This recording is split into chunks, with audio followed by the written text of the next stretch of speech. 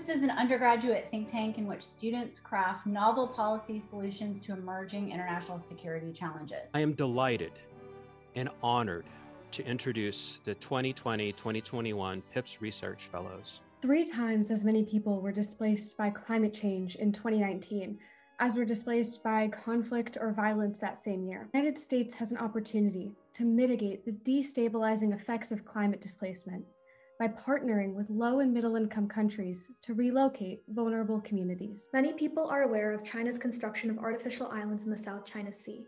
This project takes from that idea and argues that China will export its island building capabilities around the world, namely in the Southwest Pacific. In response, the United States should consider highlighting and limiting problematic Chinese activity in the region.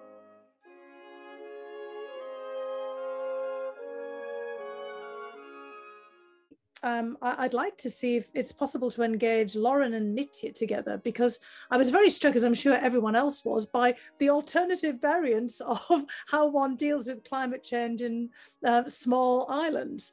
Relocate or have the Chinese come in and dredge up the seabed and build it up. An unusual summer camp was held in Zlatibor. It was run by an odd cast of characters that included a nationalist private military company, Russian and Serbian veterans, and a Russian attaché. It is part of a larger trend of Russian military youth education that's attempting to reshape the political attitudes of young people. Very much a return to, the kind of the Soviet youth movements that you see not just in the Soviet Union, but across the Eastern Bloc. And it is very interesting to see how much traction they've got. Today, China is signing unequal contracts for fishing access and ports in the Gulf of Guinea, the body of water bordering the 20 coastal countries of West and Central Africa.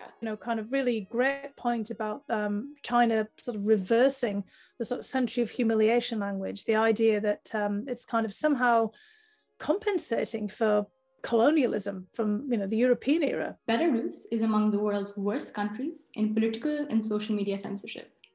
It is also one of the largest markets for digital piracy per internet user. Information dissemination through piracy networks is an overlooked tool for civil society groups to communicate with vulnerable or marginalized audiences. So you were going to give us a whole thing about how you've got to counteract piracy, root it out, get rid of it, but instead it's talking about this really clever way of using piracy for social advocacy. From protests outside polling places to a frontal assault on the US Capitol, Americans have been shocked by the recent intensity of partisan conflict in our country.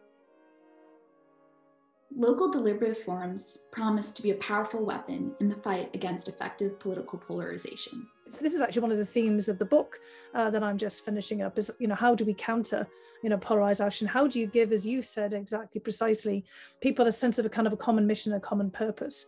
Congratulations to all our PIPS participants. That was a really wonderful overview, so rich and so thought-provoking.